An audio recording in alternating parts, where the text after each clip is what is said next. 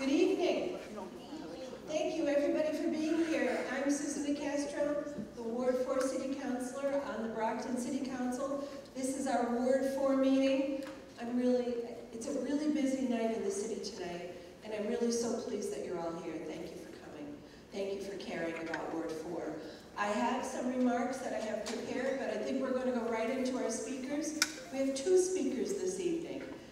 We have the city clerk of Brockton, Timothy Cruz, and he's going to speak about the workings of his office. He has a crack team in his office that support him. And then we have, on the mayor's staff, there is a terrific social worker by the name of Jasmine Bradshaw. And she is going to speak to us about the very interesting work that she does. And she's also brought handouts. Actually, Clerk Cruz has brought handouts. So I won't delay any further. Here is Clerk Timothy Cruz. Thank you. Thank you very much. And it was great to see you all. I'll see you later. I did throw some handouts out. What I printed out is really just what we put in the budget book at the beginning of the year. When we do the budget, which is online, and not yet, 2025 isn't yet, we haven't approved it yet, but the council will be doing that in June, early June. But part of the process is to put a mission statement, and I think I handed them around. I don't know how many people got them. Some of it is just, the mission of the clerk's office to present courteous service. Some of that is so much follow-all, but what we do is very important in the clerk's office. I have two different budgets and two different jobs, basically. On the city clerk side, I'm the keeper of all records, other than building records, things like that. But birth certificates, death certificates, marriage certificates, and anything like that. And in fact, we have done, this year alone, over 12,000 certified records. The certified records are records that you come in when you need to get your real license, or when any outfit tells you you need a copy of your birth certificate. It has to be certified by me. And we've done over 12,000 records this year. I have a tremendous staff that I'm very proud of. The councilor can back me up on that. One of the things that I'm really excited about my staff, we speak in the office 6 different languages. And we can get more, and we can translate even more if we need to. About the only language that's spoken in the city that right now we don't have somebody on staff is Haitian Creole, and we're working on that. But other than that, we have staff members, multiple staff members that speak Cape Verdean, that speak 3 different dialects of Spanish, 2 different dialects of Portuguese. Anybody that comes to our county, we're able to take care of.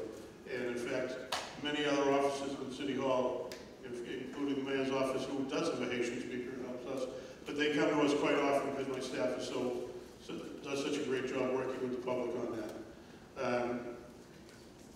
So again, I could read the whole mission statement, but we're there to serve all the public. And one of the things that we run into is all records are not public records. People think they are, although a little bit scary under state law and federal law. Birth certificates are public records. Anybody can come in and get anybody's birth certificate, almost anybody's birth certificate. They're public records. So be careful what you do and where you leave records around, but anybody can come in and get a public record, birth records, marriage certificates, death certificates are all public records, which sometimes the public is a little surprised to hear. I was when I started. We process all marriage certificates. We process all the motor vehicle repair licenses in the city. And I will say down here in Ward 4, it's a particular issue with Councilor Castro. Historically, nobody really was enforcing the laws on motor vehicle repair businesses. We do give the license. The licenses are given out by the City Council, and my office keeps track of all those records. We have worked very hard, but it's an ongoing fight to clean up the motor vehicle repair businesses because, and in fact, here in Ward 4, you do have a preponderance of them, and a lot of them are a mess. But I will say that first thing we say to anybody that comes in looking for a license or a transfer, you should call your counselor, and I have to tell you, it's not going to be easy down in Ward 4, because if you don't do what Susan asks you to do, it's not going to get through the city council, and you're not going to get your license. And we have turned down more than one that have not made it to the city council because we get people who think they can bluff their way through, but we don't allow it. And we do have a mayor's office now that has worked for years and years. There was no inspectional services department really in the city. This city council saw fit to put a full inspectional services department together, and working with Deputy Williams for the fire department and the police license agents. We're out there, not we because I'm not an enforcement agent, they're out there daily looking for violations, and it's still a mess in a lot of places because it doesn't happen overnight, but we're working hard to clean those up. If you have a place near you, Montello Street and Plain Street have a couple that we have started to clean up. It takes a while, but call us and we'll make sure that the right people get the information, and we'll get them down there to try and start. We try to work with the people and get them to start cleaning up, but if they don't, we've started to get the word out that we will bring them into the city council to take their licenses away. And once that license goes away, it's gone. They don't get to come in, and it's not a suspension, it will be taken away. So, particularly here in Ward 4, I know that's a big issue. Another thing that I am as a city clerk is the keeper of the city seal, which sounds like a bit of a joke, but people see all the time the city seal. The city seal is only specifically to be used on official documents. We do use it on some clothing for the city and on the side of the trucks, but it's only used, and it has to be used with my permission. People can't just decide to use the city seal. The city seal is what makes a document official for the city. If it doesn't have the city seal on it, it's not an official document. If you get a water bill without, especially in this day and age where there's so much fraud and online fraud, if you get things like that that don't have the city seal on it, or if it doesn't look right to you, call my office and we'll check it. And don't pay bills, particularly if they come out to you online. But that seal it's a little bit of a running joke, the city seal, but it's a very serious piece of paper, and we treat it so.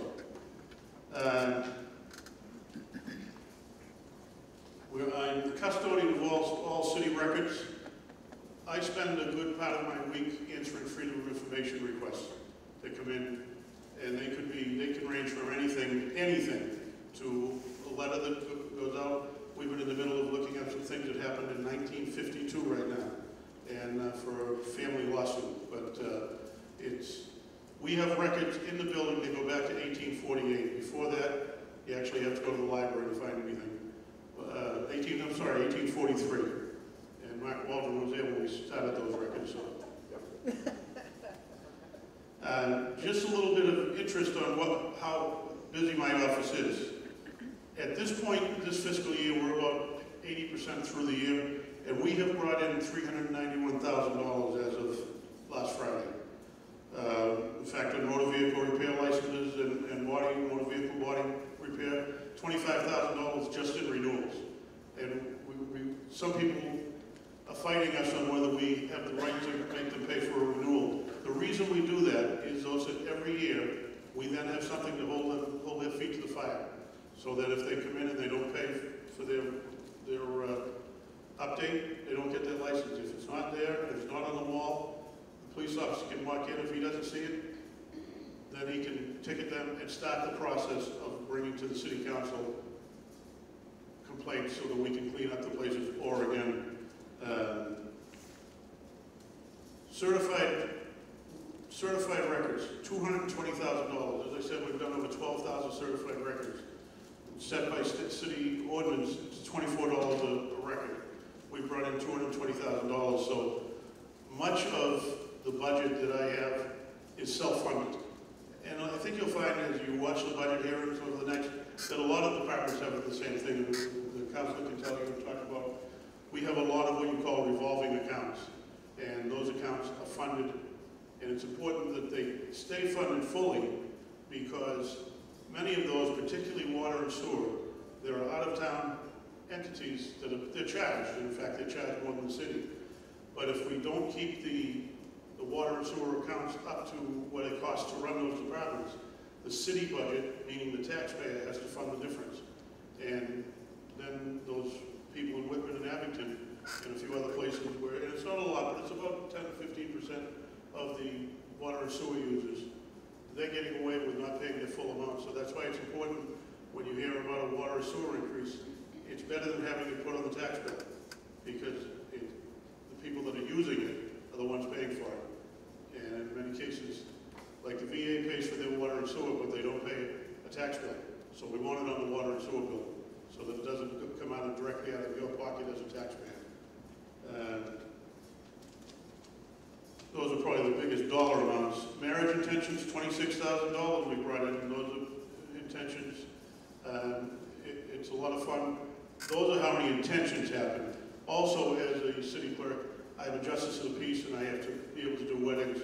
And I had 2 weddings today. It's one of the fun parts of being the city clerk and performing weddings. And they're so happy when they see me when they leave. Sometimes a couple of weeks later, I have had people come in the next day and say, I want to take it back. Sorry, you got to go over to the courthouse for that. We don't take them back. Once you leave the room, once I say, I call you man and wife, it's husband and wife, it's over, my part is done. Someday I could write a book about the weddings. That's the most interesting thing we do sometimes. I also have another budget, so I am also the clerk to the city council. As many of you know, I'm a former city councilor. We have former school committee members here also. My job on that front is I'm the clerk to the council, I have to have the minutes prepared, have to have the agendas prepared. And I have to tell you that I've been with, this is my third year as clerk, and last year my president was Councilor McCastro. Everybody has a different style, but when it came to putting the agenda together, I could show you how many phone calls I have. There would be 7, 8, or 9 each day while we talked about Susan's the detail person. Say, oh, yeah, we can do that, yes. Oh, we spelled that wrong, I'm sorry, we'll take care of that. And if I missed a mistake from my staff, which they don't make many, she certainly caught it. So on the clerk side, it's keeping open meeting laws, and it's there's a group of people around the country and in the city who they want to catch you making mistakes. We have a very good record. I'm proud of our record, and the open meeting law is so important. We work very hard to make sure there's no violations of the open meeting law on what I call the city side. We don't handle the school committee meetings; they handle their own. But we make sure that all the meetings are posted properly. And by the way, via an agreement with the Secretary of State or the Attorney General about 7 or 8 years ago, the official posting is now the posting on the website, which makes sense. We still have to make sure it's posted in our office on the wall outside, but the wall isn't open 24 hours a day. The internet is. More people, not everybody, but more people can see the internet. That is the official posting. It has to be there 48 hours before a meeting, or sometimes longer than that, depending on what the meeting is. And we have never had a violation since I took over. And the violation usually is just the Attorney General sending that you did this wrong, don't do it again. But since I took over, we've never had a violation. And I would never have last year because she wouldn't have allowed it. If it's not up, right after I talk to her, I get a phone call. I don't see the meeting posted, so we work it. So, and then part of my job as the clerk to the council, the way I see it, is to help the councils make sure they're prepared. I mean, coming tonight, this is not part of my job, but it's to help the council make sure she's giving the service to you, the constituents, that I tried to give when I was the Ward 1 City Council. Is to make sure that if they don't get the information properly, they can't get it to you properly. And I can tell you, as a former councilor, one of the things that would go up my back is when somebody said, I didn't know about that. If you didn't know, I hope it's your fault, not ours, because if it's our fault, shame on us. And my staff and I take calls all day with questions about meetings and about agendas and about how things work, how the process works. Happy to take any call. The number is on the webpage. I'll give it to you. It's 580-7114. But I'm always here to talk to any constituent that has a question, and I have many that call multiple times. I mean, that's the gist of what we do, and I'm happy to take any questions. It's kind of boring to most people. I love the job. For those of you that are longtime Brocktonians, so Tony Zioli was our clerk for 30 years. He left 3 years ago and unfortunately just passed. The clerk before that for 26 years was a relative of mine and kind of a mentor, J.J. Lyons, who was kind of infamous. In fact, he'd be saying right now, I don't need that goddamn microphone, I'll just yell. And that wasn't a yell to him, that was his voice, his tone of voice. So I certainly take any questions you have. Yep. I have 2 questions. If we wanted a FOIA request, do we send it to the city clerk by email? Email, you can, under law, so the question was, if you have a FOIA request for freedom of information, do you send it by email? By law, you can walk up to me and say, I want this information. And that is legal request. Now, if you do that, make sure I write it down on a piece of paper or something because that's not, I'm getting old and I'll forget before I get to the office tomorrow. But by law, the request can be by verbal, by email, or by mail.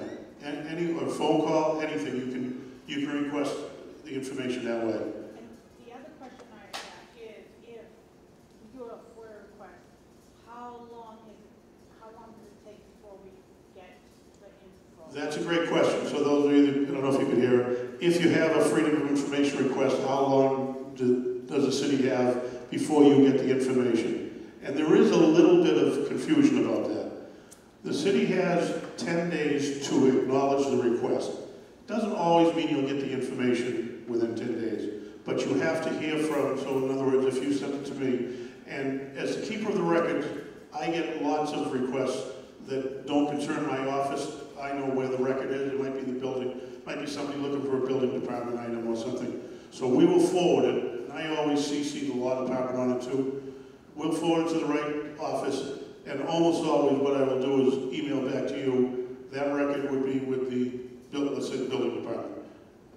You're on that, they're on that, but the city has 10 days to acknowledge the request. Most of the time, you'll get the answer within that time too. If it's something that takes more detective work, because there are some things we get requests on that might not even be stored in the building, they could be old. As long as you've been replied to, and now that doesn't then mean that we can say, oh, a year from now I'll go look at that. It still has to be in a timely fashion. But you have, within 10 days, you have to be acknowledged that you made the request, that it's being worked on, who's working on it, and there's also confusion over costs. The state wants us to not charge when possible. And even if you're charged, you can't really be charged. I mean, some records can take days and days of research by 2 or 3 staff members. On paper, that would be thousands of dollars. You can't be charged that under any circumstances. I don't think we've ever charged out of my office for freedom of information. Occasionally, if it's for a lawsuit or something, the law office might step in and say, you know, look, that was a big request. But for the average citizen or anything else, and for the press, it's supposed to be free. We can charge, but we've never charged out of my office. I'm not even sure if I would know how to charge for it. So you have 10 days that you have to be acknowledged, and like I say, almost all the time, through my office anyways, you'll get the answer long before that. Because most things we can get into right away, and I just send it to you, depending on what it was. Now again, some things, there could be a question on whether it's a public record. Then I might have to get the law department involved and say, you know, personnel records are not public records. I can tell Patrick's ready to jump on the hill. Personnel records are not public records, things like that. I don't usually make that call. We would leave that to the law department. You would still get a record, but it could be redacted. But within 10 days, you have to be acknowledged that you've requested it. And again, in my office, unless I was out of the office, I almost always reply within hours of that day. I've received your request, I forwarded it to this department, or we're working on it, we'll get it to you forthwith. All right? Thank you. Just a minute. He was first. I have 2 questions. Yep. First one, I hope you know the answer to. Could you direct people to exactly how you go about finding that Steely Soprano safety block? I could not. I think I know where it is up off of Stonehill Street, but I couldn't, I believe it's up off of Stonehill Street, but I don't think I could direct you to it. Well, I understood it was somewhere in Whitman or someplace. You know what? I will look it up, and I'll try and find the information. I don't know that. Could we direct people to Sachem Rock? And I'm not sure that I know where it is. Yeah, I will see if we can find that, and I'll put something on the website about it. Yeah. East Bridgewater? Right down by Dr. Bannerman's farm, or is that Sachem Rock? In that case, it's right down by Dr. Bannerman's farm on 106. Yeah, which is now the senior center down there. Used to be old Doc Bannerman's house. So if you go down past the old cotton mill, right down there, and it's just on your right. Thank you. So I do know where it is. I was born in the original Goddard Hospital, Goddard Road, myself. Yeah. And I have my birth certificate going way back to entering school. Yeah. Does not have a time. Do you know if the records at City Hall have the times of the birth as well as the date? Yeah, I believe they all do, or most do. I'll have to look and see if there was any changes through the... I believe, yeah, he was asking if the birth certificates have the time of day. I believe they do. I'll check that. I've got information to contact you. I'll check that in the morning and make sure. I'll come in. Yeah, give me, check in with us and I'll make sure. But I believe it's on there. Write it down so you don't forget. Patrick, what do you got? Hey, Patrick, so I came in a little late just to make a comment on your freedom of information request. Mhm. You do a great job at that, by the way. Thank you. One thing just about the law, too, when it comes to costs, the law also allows the requester to come and view the records, Correct. to get away from the cost. It's going to cost a lot of money to get copies of them. I don't have the money, I have the right to come and view them. Correct. The record, Patrick's right. The record, any record that is a public record, which is 95% of the records that I would have, you have the right to come in and view. Now, we can also say, though, that we need it to be at a convenient time. Right. You know, that if you came to the window and said, I want to see this, you know, we sometimes, we have 2 lines at the window, we could be 10 people deep. So I don't know if you heard what Patrick was saying. Any public record you can come in and view. But if you were going to do that, please call us and make an appointment, you know. And we're pretty easy about making that appointment. But then if you want a copy of it, we charge for the copy, so, and that's set by ordinance, so you're better off requesting it. And because most of the time, and again, you can be charged for public records. Out of my office, we generally don't. Now, when you come in to get a birth certificate, you do get charged, that's different. When I say you come in, you can come in to look at a public record, birth certificates, things like that, we don't. That's a request for a record that that by ordinance we're set to charge you for. And you need it certified for it to be any good to you. If it's not certified by my office, it doesn't help you get anything.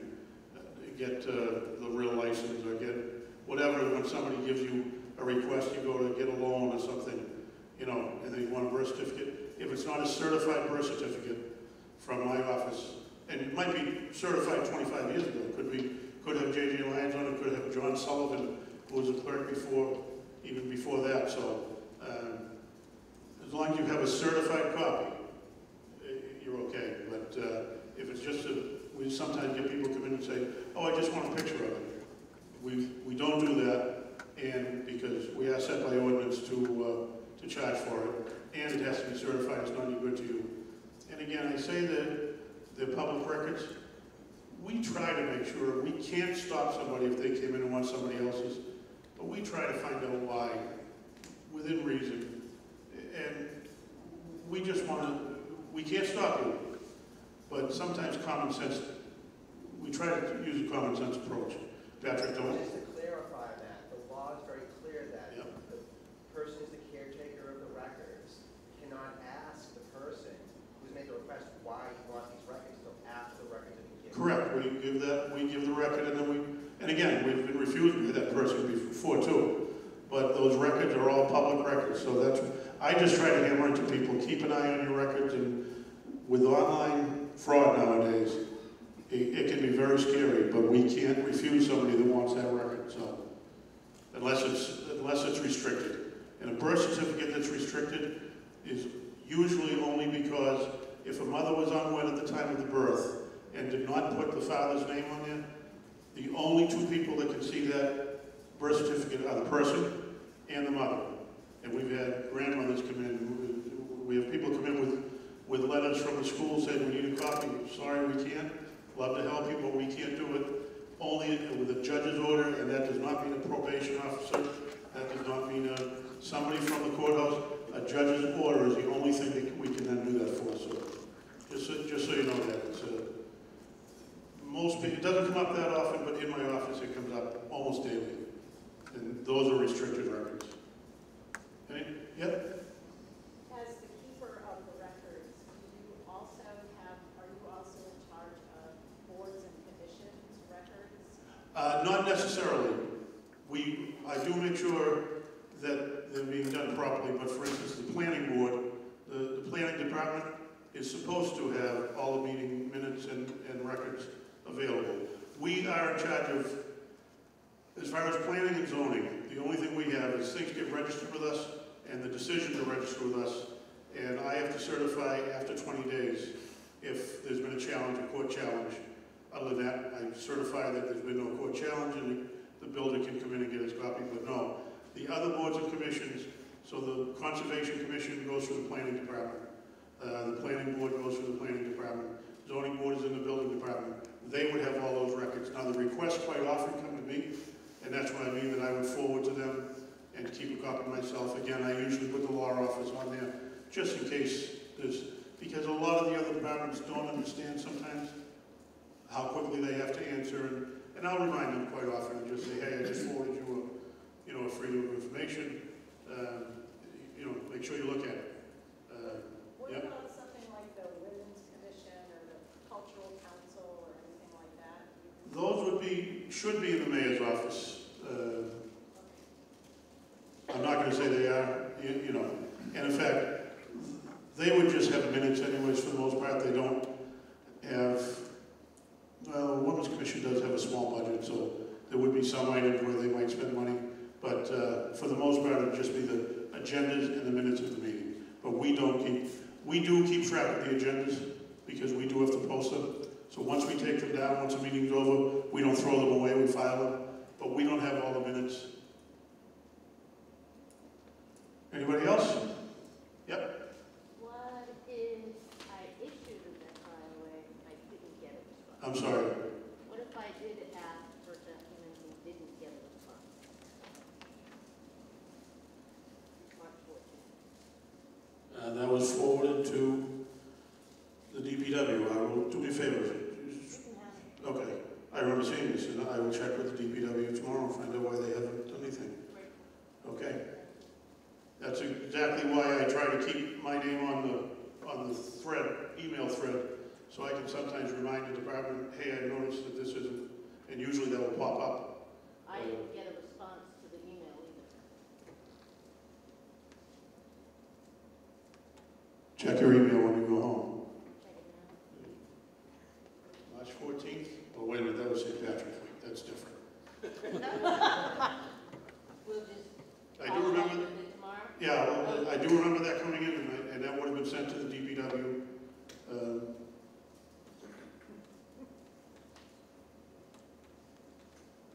I'll check on that first thing tomorrow. I'll get your email here, because I pride myself on making sure they get done. So, there was a little bump through December and January.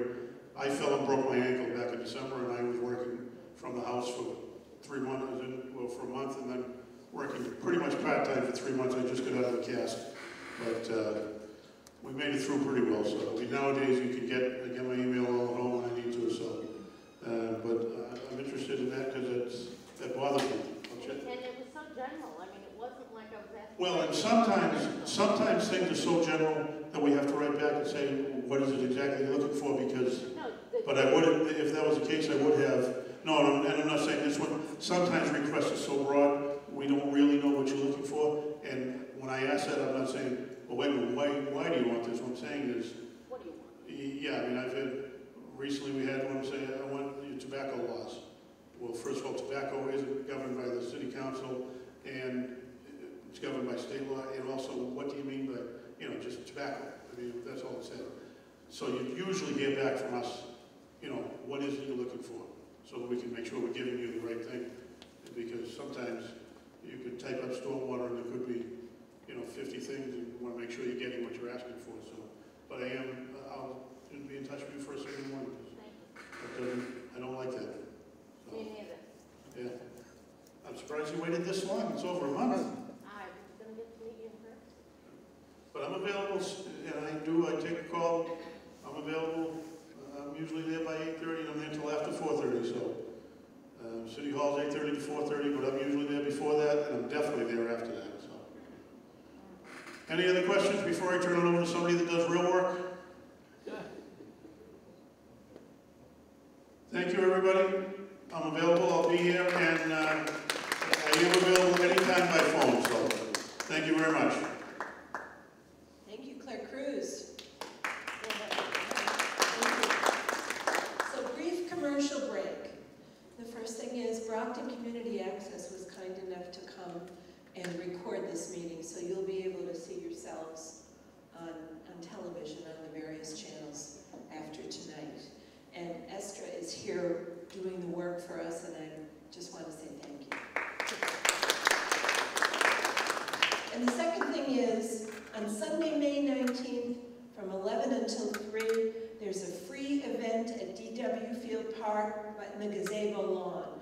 It's called Give a Hoot About the Park.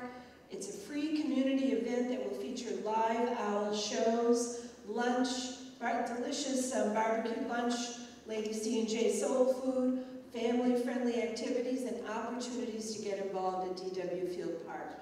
I have some flyers for it here tonight. Please write that down and plan to be there. It'll be great. Thank you. So now I would like to introduce the social worker who is on the mayor's staff.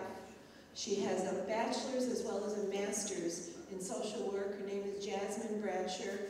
She is a wonderful resource on the unhoused and other social problems that are happening in our city. And it's my pleasure to work with her and to introduce her to you.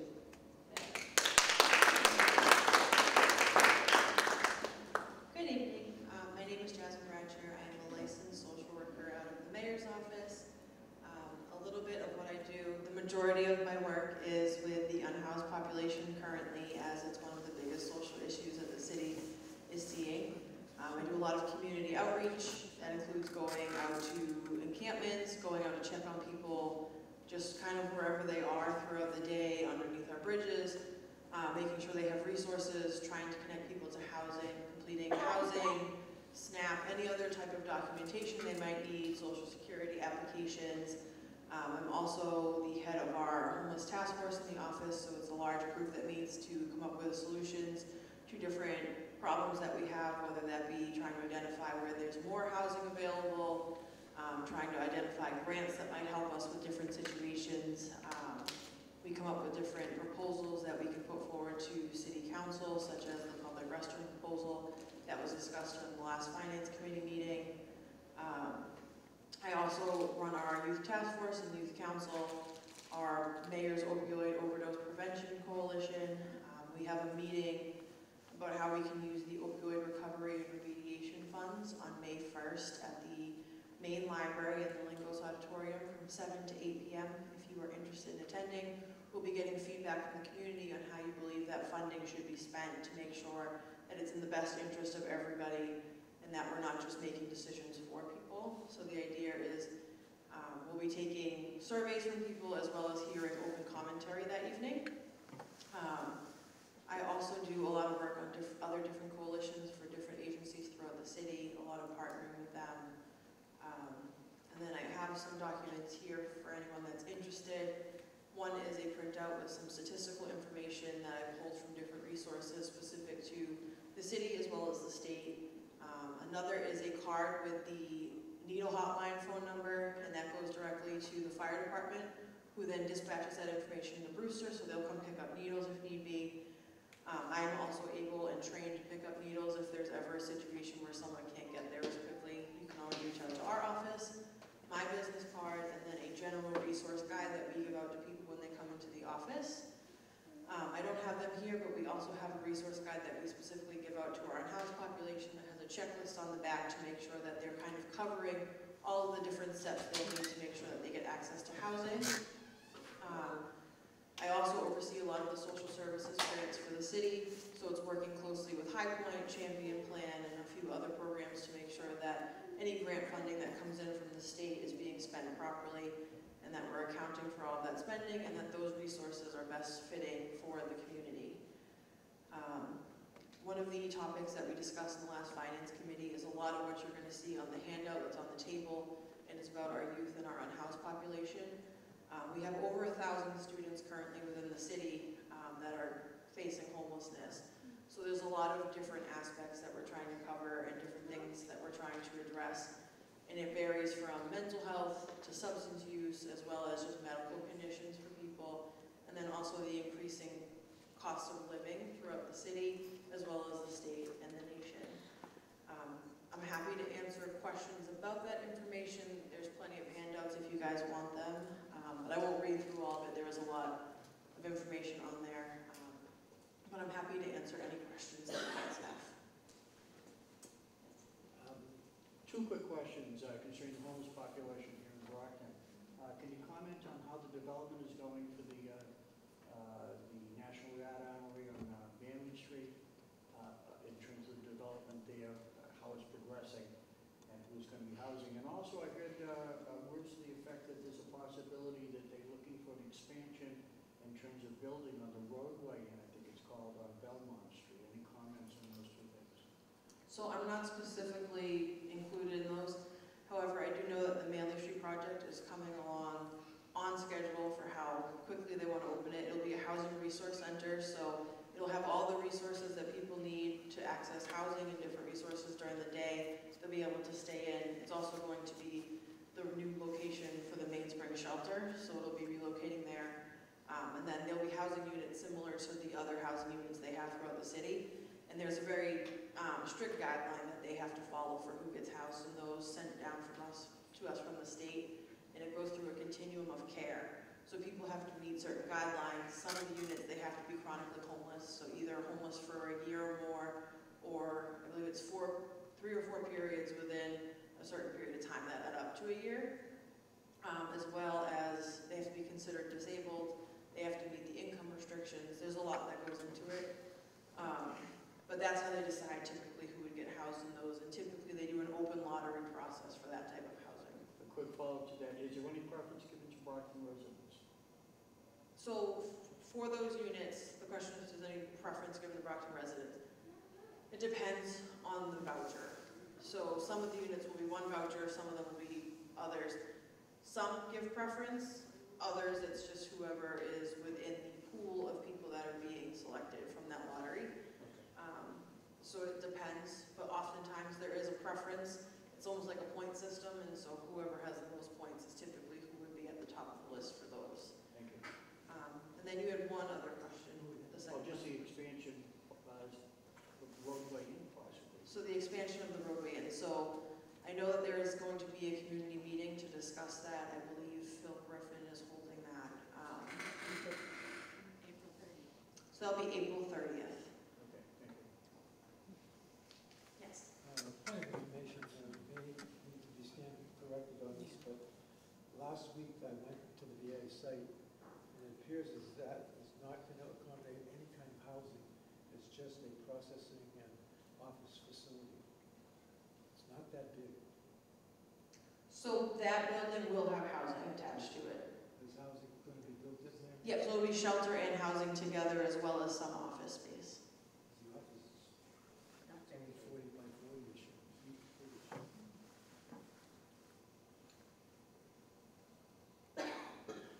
Any other questions? I'm sorry, go ahead. I'll back off. For that location on Manley Street, will those be, you said that they're moving the mainspring, what's gonna happen with the mainspring? And will they be required to show up at a certain time and be out by a certain time at that location? If so, are they gonna be given transportation to go somewhere, or are they just gonna have to walk up and down Manley Street?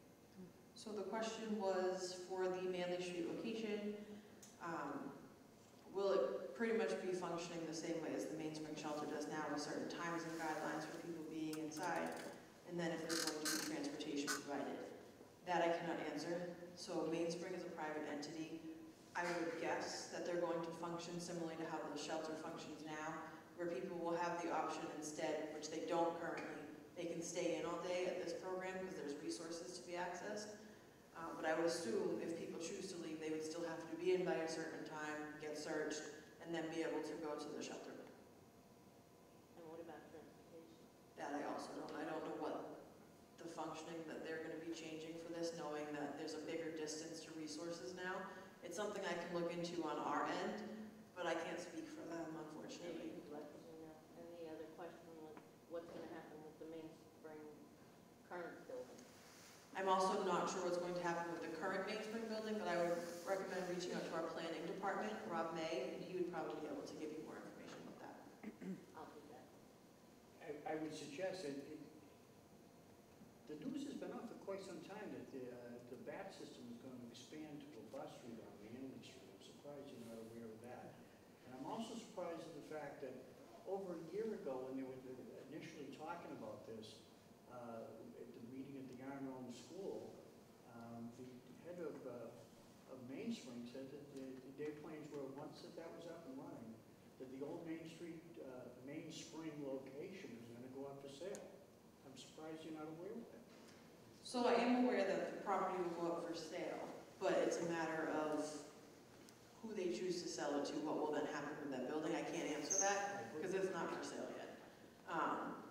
There's also a lot of things that are going into that, and I can't speak to those things. That's not something that my job entails, unfortunately. I can only speak to the social services aspects of everything. So I have a 2 cents to that. Mainspring merged with Father Bill's Place, which is based in Quincy some time ago.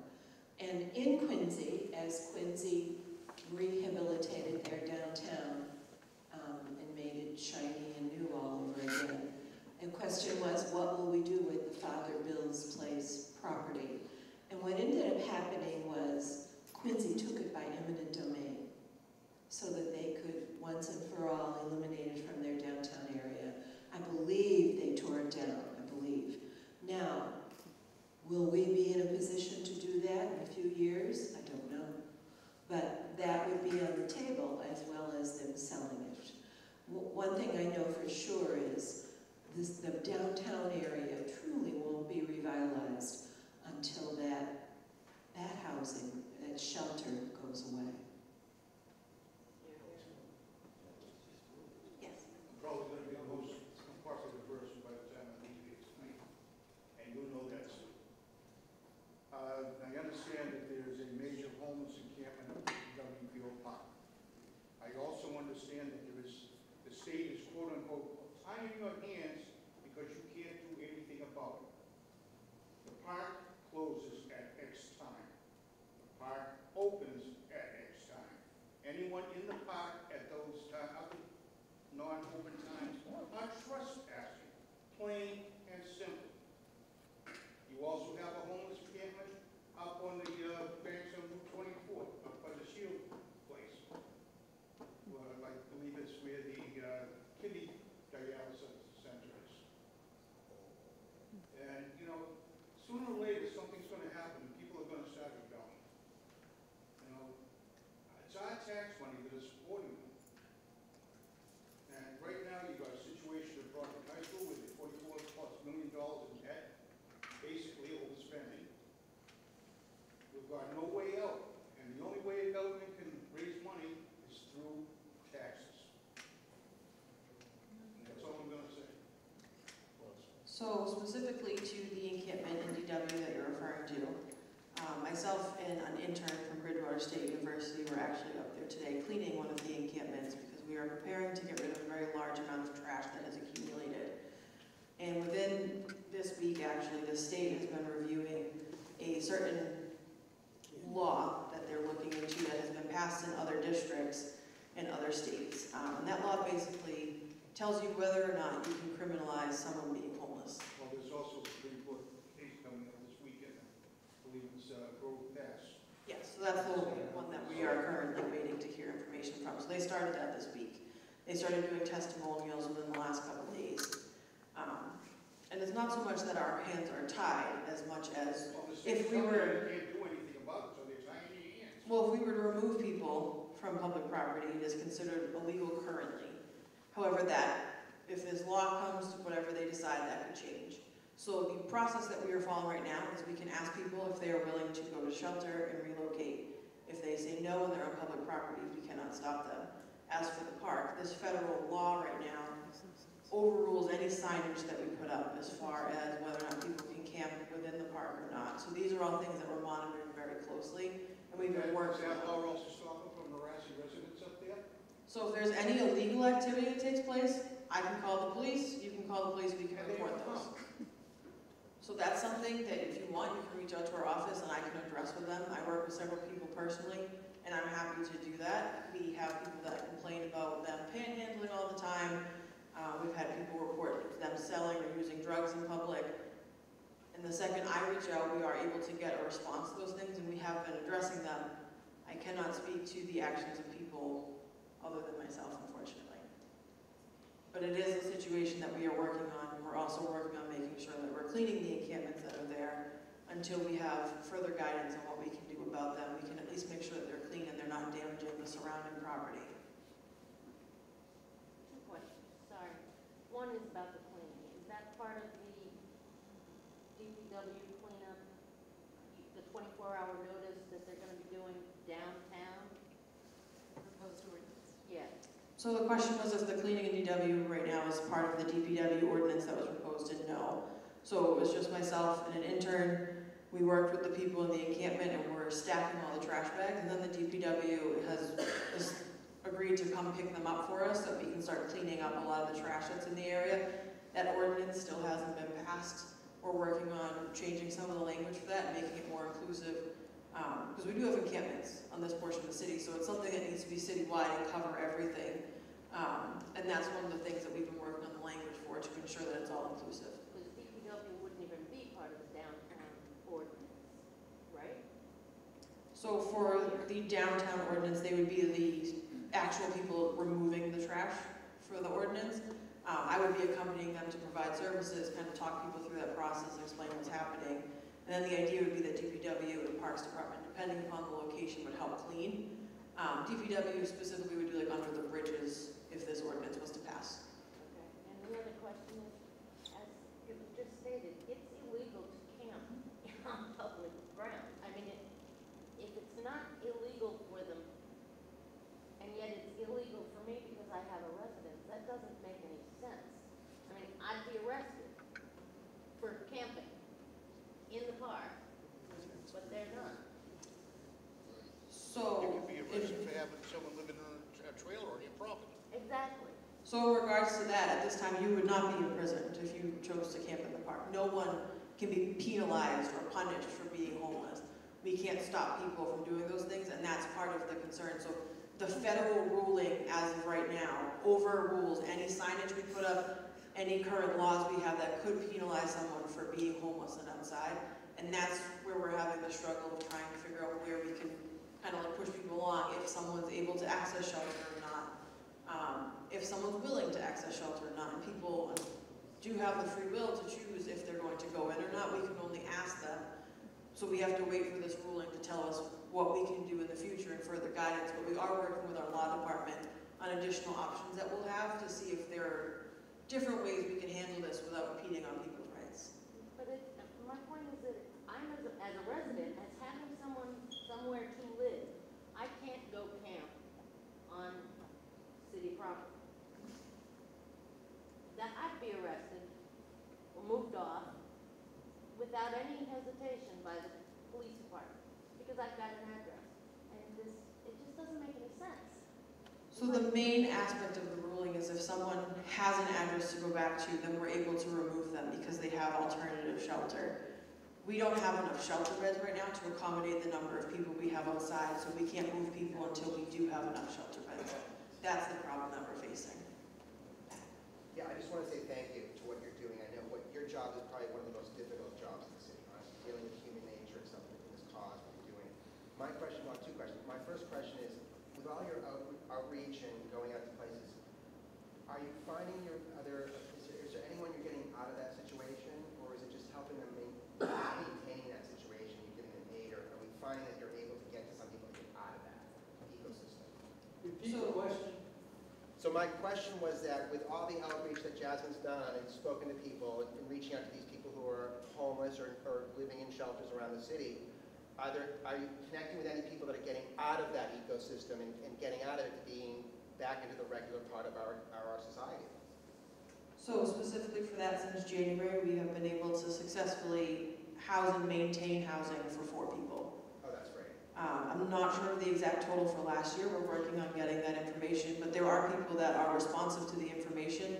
They just choose not to access shelter or can't for various reasons, such as some people have PTSD, some people are suspended from shelter, some people aren't from this area, so they don't even know that the shelter's there. It just What depends. about shelters, about connecting with family, or is that happening at all, or? So Mainspring does allow us, so if we can confirm that someone has a family member that is willing to let the person stay with them, Mainspring will help us cover costs to get that person back to family so that they are then housed successfully. Oh, that's great to know, that solutions to getting people out of that ecosystem. My next thing is just to comment on the law. The Ninth Federal Circuit Court of Appeals, over a decade ago, ruled that if there's people who don't have places to shelter, that you get to shelter on public property, provided the municipality does not have any, is maxed out shelter. Okay, let me finish speaking. The thing is, though, the law, hold on, the law is about sheltering, not domicile. You've seen all across the country other lawsuits about municipalities, especially in Lowell and Lawrence. They got nabbed at it because they were criminalizing homeless people. You can't criminalize people who need a shelter. But that Ninth Circuit Court of Appeals is not about domicile. You don't get to domicile. Other communities who've said to homeless people, hey, you can shelter, but you've got to get up, pack up, and move out during the day. They've been able to do that. The other thing about those laws, not criminalizing homelessness, but there are Board of Health laws, rules and regulations about trash and stuff. I did go to that site at DW, on the south side of DW, which abuts the Westgate Mall. There's a huge encampment. There's hundreds of bottles full of human urine waste. Now, I want people, they need to shelter on public land, to shelter on public land. I want that. I'd love to see them all sheltering on City Hall property and then leaving after every day and not making a mess. The law is very clear. We as a municipality do have the legal right to go in and say, you don't get to destroy what the park was meant to be. You get to shelter here, but you don't get to camp out, you don't get to do those things. But unfortunately, not you, but others who are running our city don't want to take that step because that means you've got to be accountable of your actions. And yeah, all that trash in DW should not be there. That's definitely well beyond the scope of the federal government or the state government tying our hands. No one's tying our hands in solving this issue or minimizing the ecosystem. And if we were to proactively make sure people who are sheltering in our community don't bring in trash and junk and stolen carriages, and are proactively doing it, when it happens, guess what? The ecosystem stops. The behavior does get minimized. It's happened in other communities. And I hope that this new ruling that's going to be happening with the Supreme Court in the next weeks will clarify for communities, say, yeah, you can use your municipal laws about trash and Board of Health. Unlike where Lawrence, they criminalize homeless people. We're not going to criminalize people, but there's definitely people up there in the park domiciling and completely breaking all kinds of natural laws outside of the Ninth Circuit Court of Appeals. And until we can get the city people running our community to say, yeah, we do have the law, we got the accountability, and we can have people like Jasmine who know how to deal with these individuals in a nice, professional, and caring way, but yet still maintaining the community for who? You and I and me, who aren't sheltered, who are sheltering our homes, who want to help these people to get out of the shelter system. And it can be done. I commend you for what you're doing. Thank you, I appreciate that.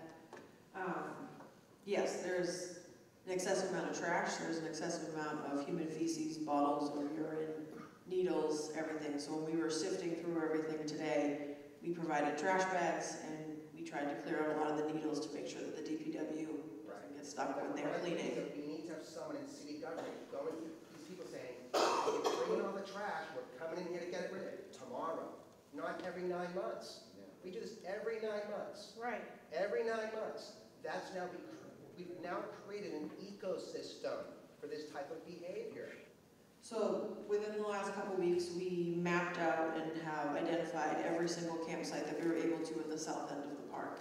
We identified how many tents there were and about how many people are at each location so that we were able to better monitor going forward the trash situation, because we did reach out for quotes of what it would cost to have it cleaned professionally, and they were insane.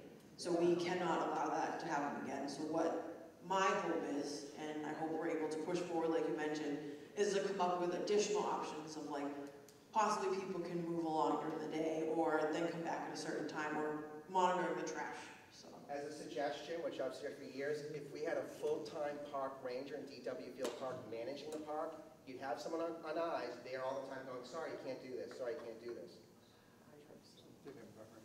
Full-time park ranger. I have a question related to homeless. So the reason I'm asking, how do you guys get information from the law enforcement and other cities' responses in about the homeless in the private properties? The reason I'm asking, because I live on Summer Street and there's a place there. I was actually gonna come and ask if Susan had any information on their property, what's the plan on their property, because there is homeless living there. And last year, the firefighter police has been called to the area many times because there was lighting fires and the fires go up, and it was like at least 3 times a week. And this is in the middle of the night, 1 o'clock in the morning, and we all sleeping, waking up with the firefighters, police, and everything. But I never heard if they doing anything about it, and they still camping there. This has been going on for over a year. So I know they was playing with that place before. It was supposed to be some kind of solar panel facility, but we never heard anything about it. I don't know if you remember, it's 634 Summer Street.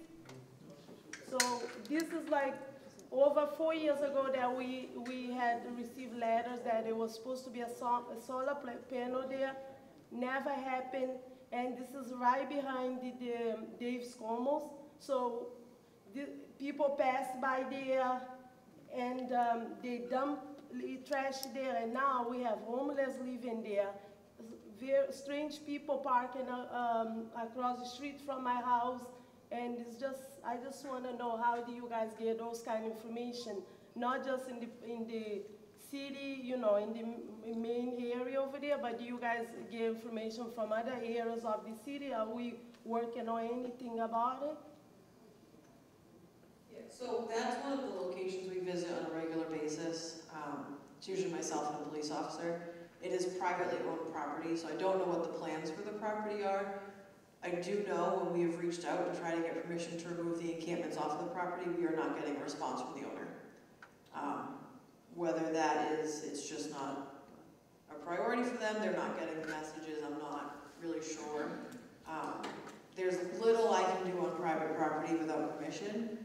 As far as fires, illegal activity, we had people that had let us know that they were walking through their backyards, when children were outside playing, things like that. Those can be addressed by the police department, which is why I typically bring them with me, especially for private property situations. When we've gone out, oftentimes people are not there, or they are hiding just because of safety concerns for themselves. But when stuff like that happens, if you're seeing stuff, if you take photos, get information, and you send that to our office, and my business card is up here if you want to reach out, I can put all that information together and try reaching out to the property owner again, let them know the concerns that people are having. I do know there's been multiple very large fires, including several structure fires where tents have burned down, which is a very large concern because it's a very heavily wooded section. So we are canvassing it regularly. I'm there usually at least once a week. But I can always stop in if you reach out and check on something very specific at the time, so just let us know. As far as the information, I get a lot of my information from the police, See-Click-Fix, calls to our office, emails, anonymous information. People come in sometimes. So wherever people are seeing a problem is where we typically go, and we just bring whatever departments are needed to address those specific areas. So for like DW, we have police and Board of Health. For something like where you're talking about, it would be myself and police, and then Board of Health after the fact to address the trash that's going to be piling up. And oftentimes the fire department. Where's that location she's speaking of? 634 Summer Street. You'll talk It's 634 Summer Street. down on Holly. Yeah. Yes. If you have the Board of Health going out there and addressing it, they don't have a problem with feces and pee and needles all over the place? I don't get that. And trash? Why aren't they doing anything? So the question was if all of those things are present at encampments, meaning feces, biological contaminants, trash, etc., why isn't the Board of Health doing stuff? So it's very hard to cite somebody that does not have an address because there's nowhere to send it to. But what happens is they continue to come with me on regular trips, and we're out there multiple times a week trying to figure out the best ways to address those situations, and then also working with the DPW to try to get them cleaned. The problem is a lot of the biological contaminants, we need different services to come in and address. So to make sure that like that section of DW will be cleared once that encampment's gone and those people are in housing, there's going to be a lot of work to make sure that all of that's decontaminated. And that isn't something that the Board of Health can do, but they can recommend companies to us, and we have worked on that in a few locations. Do they talk to them when they're there and say, hey, we understand you're homeless and we're trying to help you? But this is a health concern. You need to clean up your mess and leave a box of the garbage bag so they can pick up their stuff and put it there. Absolutely. So myself, Board of Health, whoever's going out, we all are trying to give the same messaging, telling people that, keep the area clean, follow all legal guidances, laws, everything. Make sure that, you're sleeping here, and that's what this is for, and then you're going about your business during the day. Some people are receptive to that, some are not. We've left trash bags for people in Perkins Park to be able to throw trash away, other camping locations, and then we arrange for pickups of that trash on a regular basis. Or in DW, there's the trash cans. We just try to tell people, make sure you're bringing your trash to the trash cans, and they'll be emptied on a regular basis. Most people are receptive. This specific site is not. Yeah, it's and just been a very big challenge. I'm also not thinking too, we have a lot of people that are homeless that have mental illness. So, yeah, I was thinking in that. No, and some of the things, unfortunately, that do come out of the mental health challenges that we're seeing people face is things like not retaining the information about daily living tasks. So your trash needs to be thrown away over here. If you leave it out, it attracts animals, it attracts bugs. It makes the situation unhealthy. So we see higher rates of people being hospitalized for different things. And it is something that we're working on addressing. It's just, you have to go to each person individually to provide services. I wasn't thinking, I'm like, well, wait a minute. That's okay. Yes. What are you, I have two in mind. One, what are you projecting for the plan, or what are the plans for under the bridges? I've heard you talk a lot about the park, but the bridges, that's, people aren't camping there or living there during the day. So you have people coming off of the train, or students, kids trying to walk home, and it's quite scary. And what's the plan for that? I know you're thinking of, I know they're thinking of something. I just want to know what is the projection for it. And then also, are you collaborating with other cities where homelessness is not exclusive to Brockton, and there are other examples of cities larger than ours that are effectively working out plans or have? Is there any type of collaboration looking at other modules? So the first question was, what is the projected kind of plan for underneath the bridges, which is a very large safety concern that we've been seeing. Currently, we're working on the cleaning ordinance, which would include cleaning under the bridges on a scheduled basis or as needed if biological contaminants appear or if there's excessive amounts of trash. We are working on rephrasing that ordinance to be more inclusive citywide. So that's something that is currently being worked on and looked at by our law department. And then a lot of what happens is I also do regular outreach to underneath the bridges. And something that we're noticing is I would say maybe 30% of the people that you see under the bridge during the day are homeless, while the rest are people that are just hanging out. A lot of times it's people selling drugs, buying drugs, generally just loitering. And sometimes they can be quite violent. That's been a concern of people that sometimes they're fearful of stopping because of the traffic. And then sometimes in the midst of, there's a few individuals that have been threatening. So what should the plan be? What do you recommend for citizens that go this path or need to go this path and encounter these situations?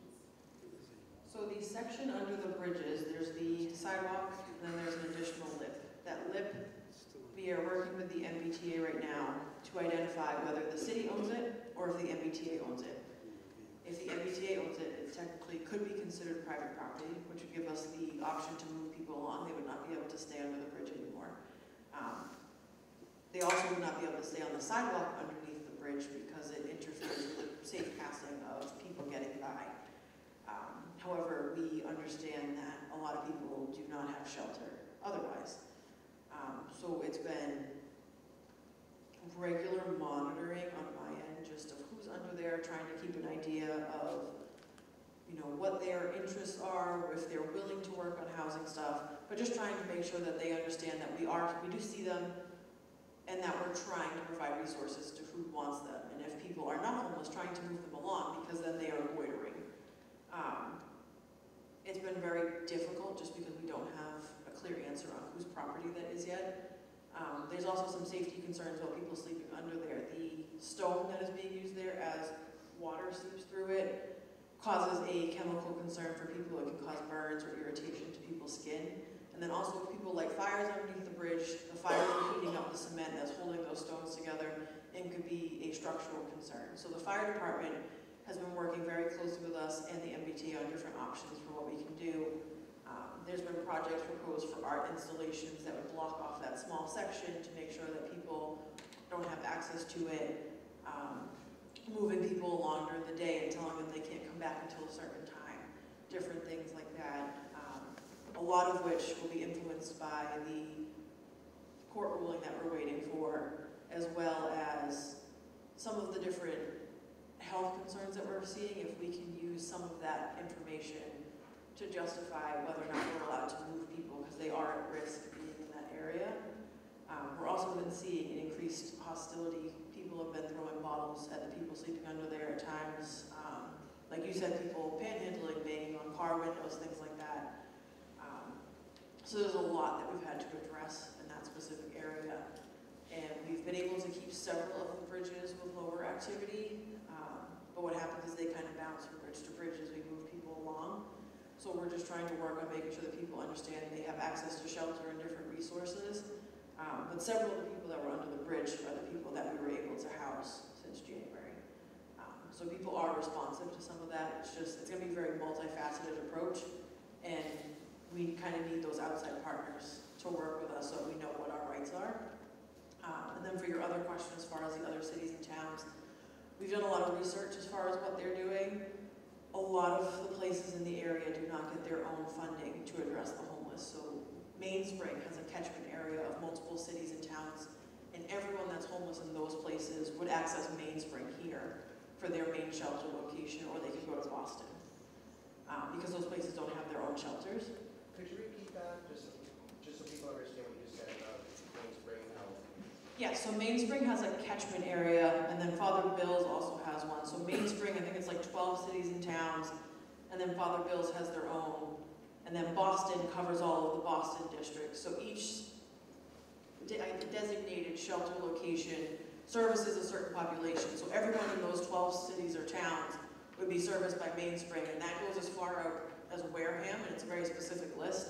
But those people would all access services here, and then we would work with them on housing because they don't have their own shelter systems, which can make it very challenging because when we do like our point in time count, people don't always understand why we have so many people identifying from other places, and it's because they would access their services here.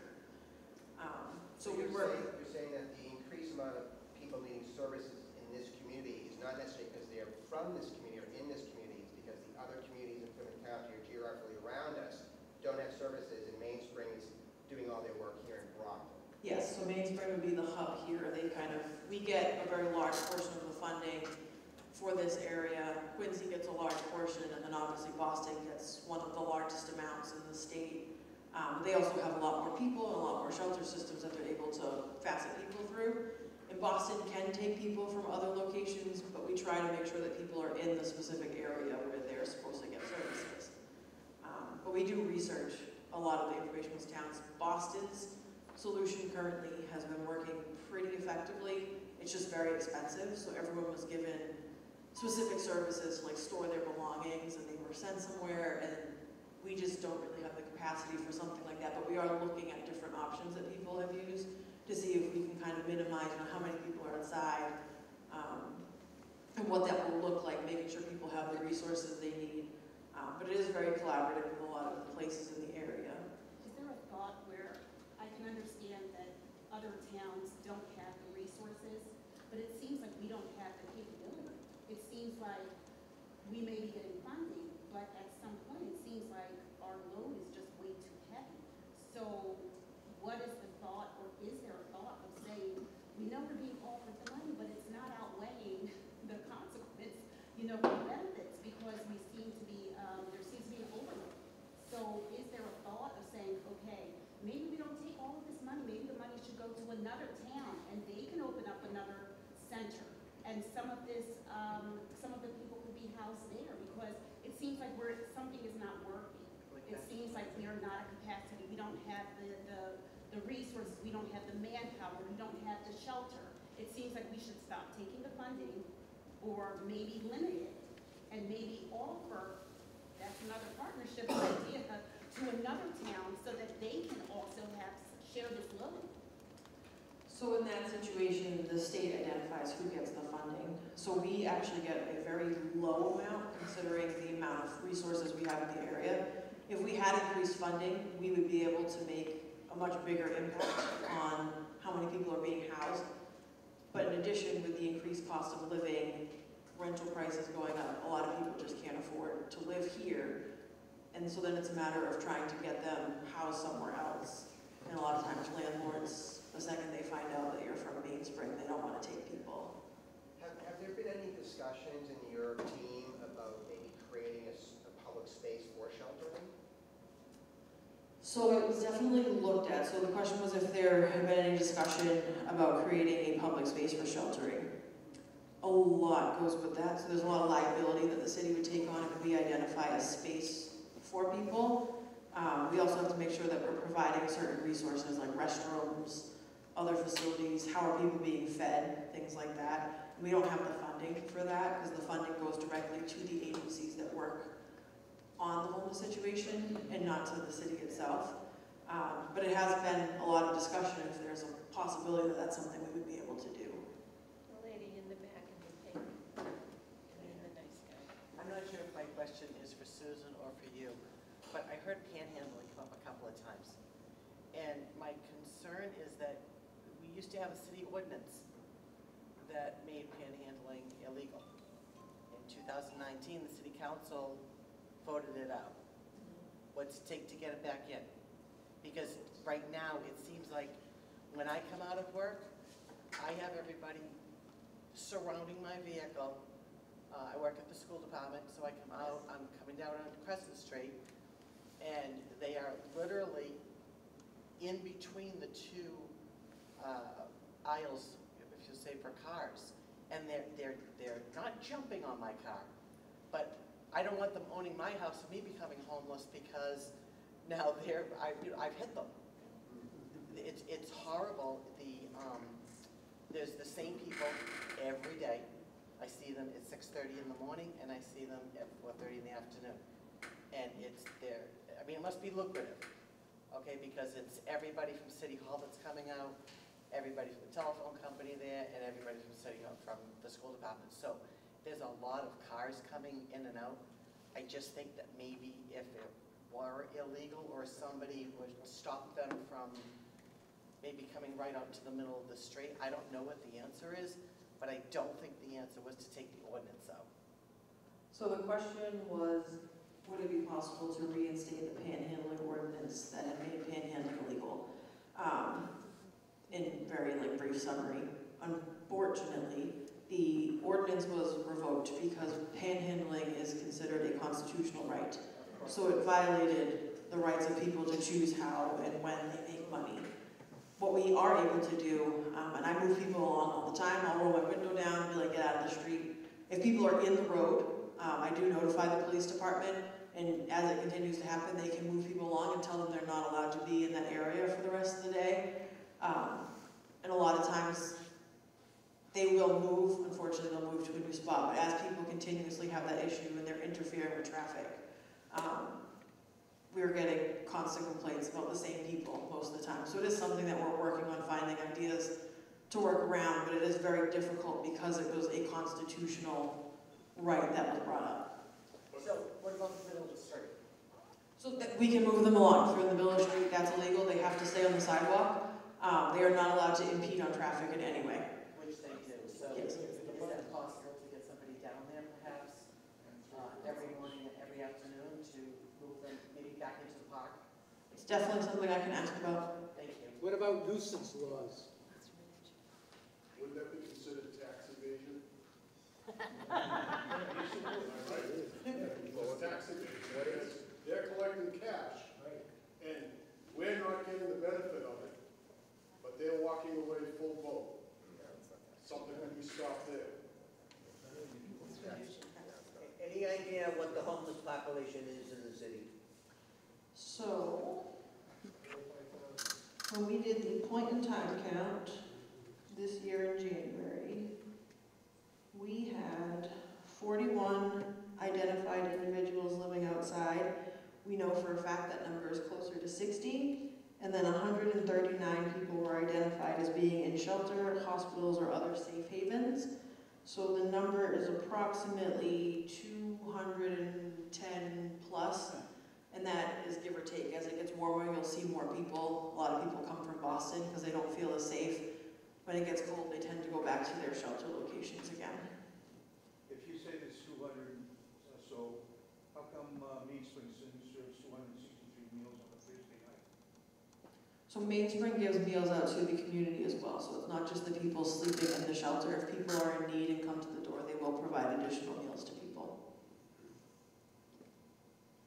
Of that population, how many do you anticipate are drug or alcohol addicted, and how many are mental health issues? So out of that population, I would say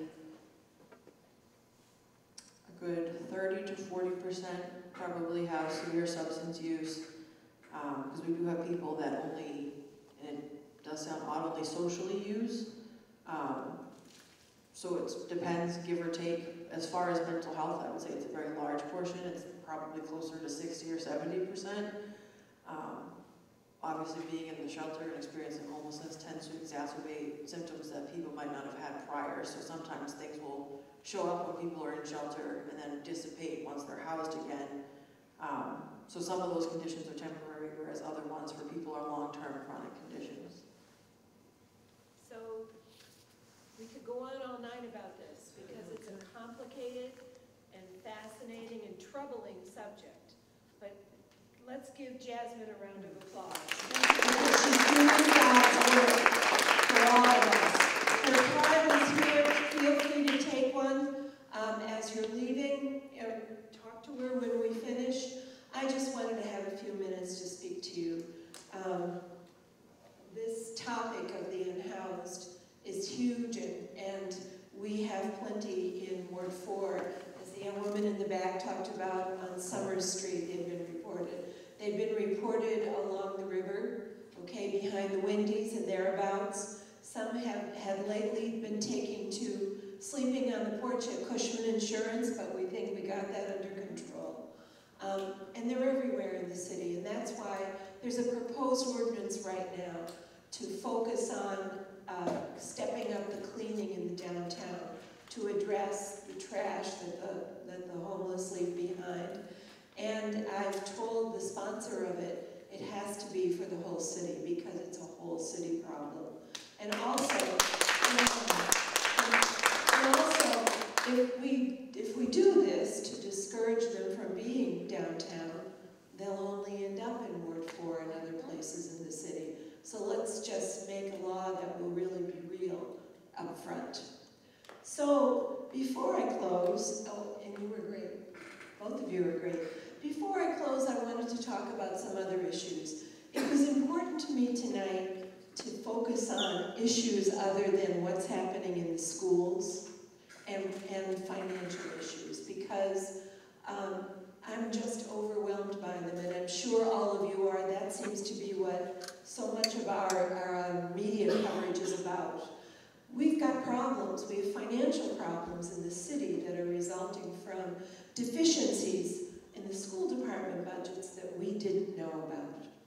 And the mayor's office and the council and the school committee, we're working very hard with the school administration to figure it out and to figure out, what is the bottom line? How much are the deficiencies, and how are we going to cobble together the funds to address them, and who is going to help us?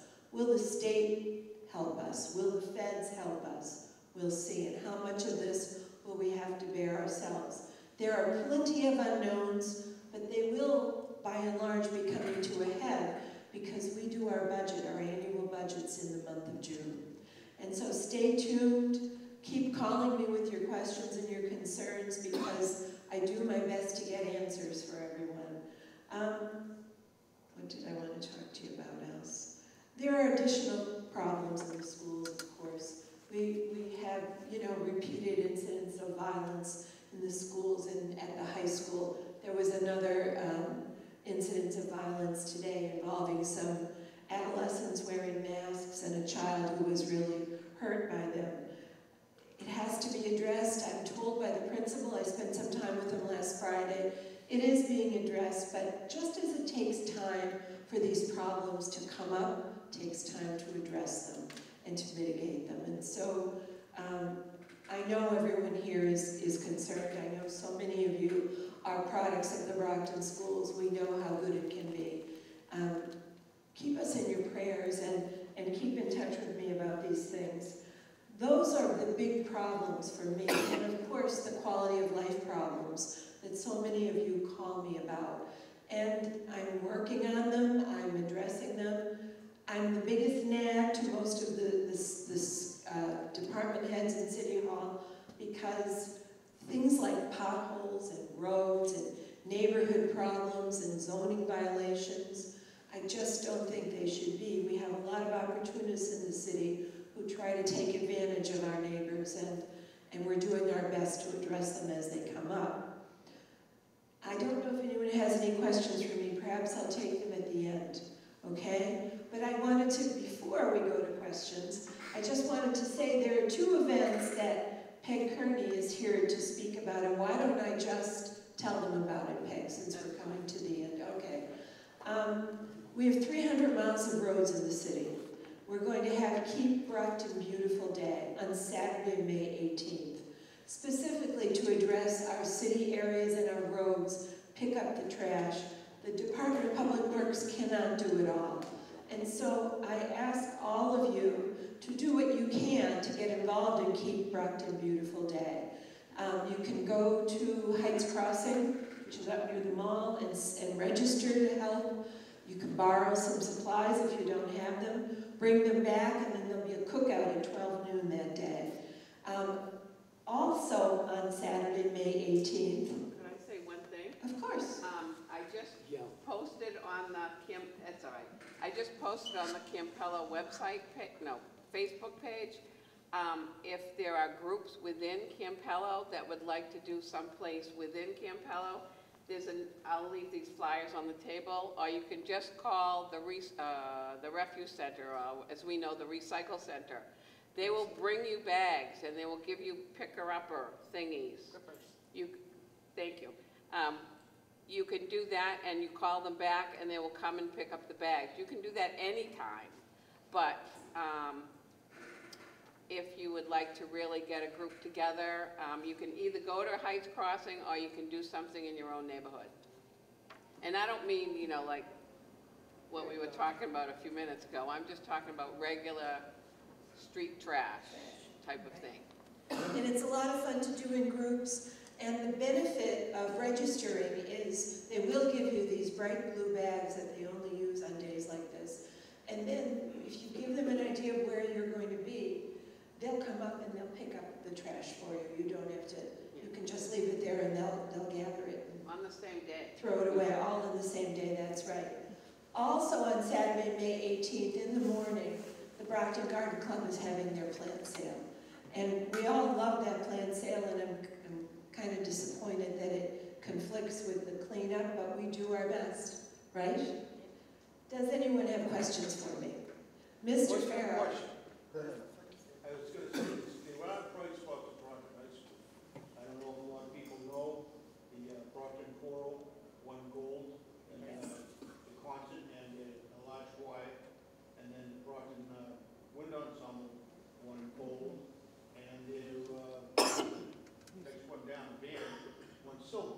So they're round price fights. And the fine arts, they came in first in the state competition for Charlie's Aunt for the play. That's right. There's many bright spots. And I've been told by someone in the administration there's maybe 200 children at Brockton High School who are causing issues, but there's a total of 3,600 children there. And it's a shame for those 3,400 children to be penalized or be thought less of because of these few. So remember that. Someone else? Mr. White? Yeah, I got 3 quick questions for just development here in the ward. Anything new on the White Pines Golf Course development? Nothing.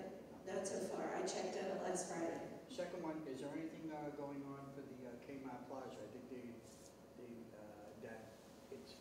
their lease still runs for probably a little less than a year.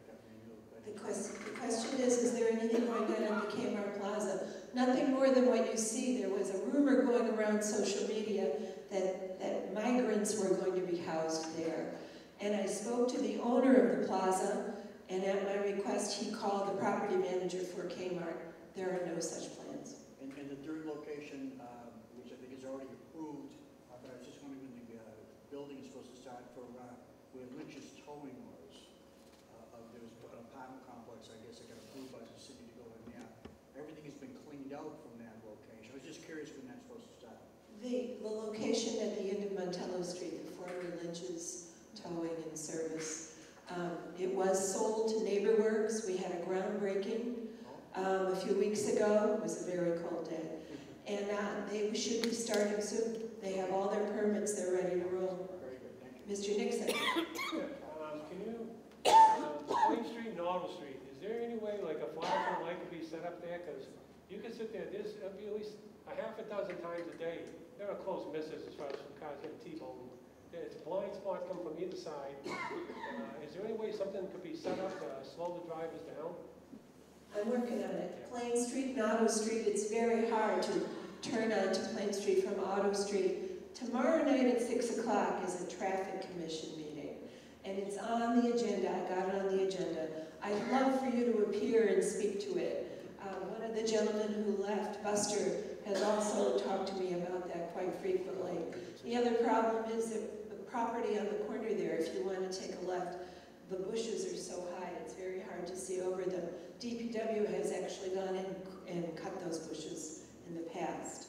So 6 o'clock tomorrow night at the Arnone School in the auditorium. Come and join me as we work on that. Someone else? Yes, at Meadowbrook, there's a facility for recovery, if you will, of alcoholism and drugs. There was a teen program there, and it kind of disappeared. Do Do you know if it's been replaced or they didn't have funding? Can you tell us anything about that? So the Castle program is the program that closed on the Meadowbrook campus that serviced teens that were experiencing substance use. They have some new inpatient programming that's aimed at our youth. I don't have the exact name, but I can get that information and send it to Counselor Nicastro for anyone that's interested. But they do have a replacement program that offers the same level of intensive care for everybody, inpatient, but it is expanded and can house more people now. And so that area is vacant, correct? That part of it? I'm not sure what they're using that building for. Thank you. Anyone else? Yes. Hi, Susan. Can you give us any updates on what's going on with the convent land between Thatcher and East Street? They cut down trees a couple of years ago, but there doesn't seem to be any movement since then. Okay. The question is about Thatcher Street and the approved project on the grounds of the Sisters of Jesus Crucified Convent. And actually, the trees that were cut down, that land is separately owned. That land is owned by Doug King and George Carney. Is that going to be like the cemetery? And That's what I heard a few years ago, but I have not heard anything since. okay. All the trees are growing back, by the way. I'm sure, and yeah, I'm sure. And the Thatcher Street project should be breaking ground pretty soon. They've gotten the bulk of their tax credits, they've gotten their financing together. So we should be seeing some movement there. I think definitely this year. And you had shared the plans a couple of years ago. Is it pretty much the way that it was presented then? It is so far. The form of, because if they're going to change their plans, they have to come back to the planning board. The form of ownership may change. There's several two-story buildings, like townhouses they were going to build. The state suggested to them that they make it condominiums. Okay. So ownership as opposed to rentals, So that's which that would be better, yes. So I'm waiting to hear more about that. We'll get all that information when they announce a groundbreaking. Thank you for having this meeting. Oh, thanks for joining Maybe us. next time we'll have a school committee member to join Well, us and answer some of these school questions. in fairness, I did invite our Ward 4 school committee person, Tony Rodriguez, to join us this evening. He had subcommittee meetings and he was unable to attend, but I did reach out to him and ask him to come. Pat? Yeah, question and a comment. First a comment. With all that's been in the Boston media, if you will, regarding the school and the funding problem, etc., kudos should go out, and I'm not sure that someone in the city instigated this, but one of the Boston stations went to Brockton High and did some very positive pieces regarding programs in the city. Yes, it was We have so many others. There's 5 concerts this spring you can go to. The jazz concert, they've got a national championship jazz group, and you don't just make it and stay on it. You have to try it every year. They're phenomenal. And I can't even get Vinny to charge $3. That concert's totally free. There's so much in the city that should be exposed that doesn't seem to get there. Although most of you don't know, but U.S. News and World Report has written up programs that this city has that other cities have come to over the last 8 years, come into the city to learn. And so there's a lot of goodness going on in the school department. And there's been written up one time on the front page of the New York Times and 3 times in the Wall Street Journal. So I would love to see, if we didn't instigate that thing with Channel 7, I would ask Bob Sullivan or someone to proceed to go to those TV stations and say, we want you to come and talk about this program and that program and expose some of the goodness that's in this city that's getting a bad name. I'll pass that on. And Mother's Day weekend will be the musical, the annual musical at Brockton High School. There's, I believe, 3 performances, so mark your calendars. It's, what is it, The Wedding Singer? Wedding Singer, yes. I was up there at practice last week. If there's nothing else, I thank you all. Susan, one last quick question. Comment. The question was, hurry, Pat. This is fast. Dave Lynch had talked about having someone come in and build on his property. He wanted to still own it and have them manage it. Did he sell it or did he not sell it? He sold it, and it's all approved, and I think it's going to break ground shortly. Mr. Landerholm Jr. 3 3 quick questions. Well, I'll let you answer as I go. One, it's an easy one. What the hell was with all of the kitty litter that just got spattered all over Copeland Street as well as down Woodside? Was there an issue like with oil slick that had to do with that trash truck that came down or something? Mr. Waldron said he lives on Oakside, he thinks it was a trash truck. Okay, are they coming back again to do that all over? Because there's still stuff all over Woodside and the oil. I wasn't aware of it, I didn't see it when I walked yesterday, but I'll follow up. I think it happened Friday or Saturday when they were picking up, and they came back Monday or Tuesday. Okay. Is it still there tonight, Paul? I mean, it looks like they, of course, I'm down the end of Woodside, so it looks like they stopped. There was a huge pile left. Nothing was cleaned up, and then they more or less took off. But the oil slick is still there. I'll send you a message when I get home tonight. Okay. What The else? second one, I know there was a question about White Pines. Is there any talk in the city council of maybe doing what West Bridgewater did, what Braintree's done, and maybe buying White Pines outright to turn into a municipal instead of sending it down the road of adding more houses, which is going to bring in. The question is about purchasing the land that was formerly known as White Pines Golf Course off Copeland Street. And when, it was 2 years ago that they first had preliminary hearings and stuff on that, and I brought it to the mayor and I asked him about it, and actually our former clerk, Award for a resident, Anthony Zioli, he called me one day and he was going to take me in to show me where the aquifers were. There's places, I guess there's natural underground water under it. I did bring it to the mayor's office. I made them aware of the water, and there was not an appetite for it at that time. I think it's something to be brought up again, where it's been sitting for so long now, it's kind of like serendipity out there. Yeah, it's really something, and I don't know if you can hear it at your house. We hear it at our house. It's a playground for ATVs and mini bikes. They're over there all the time. Yeah. Racing up one side across the road, everywhere. Absolutely. Oh, they're getting there from Carl Ave. Can that be addressed? Unregistered, unlicensed operators operating On private property, and I'm told that the owners are aware of it, but Okay. They're on the street. If they get hurt on that property, the owners are liable. I know they are. I know. Yes.